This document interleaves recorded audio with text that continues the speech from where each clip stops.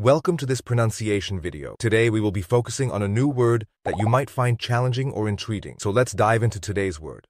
Abres, which means a surname, often associated with the Patriarch Abraham in Biblical Lineage. Let's say it all together. Abres. Abres. Abres. One more time. Abres. Abres.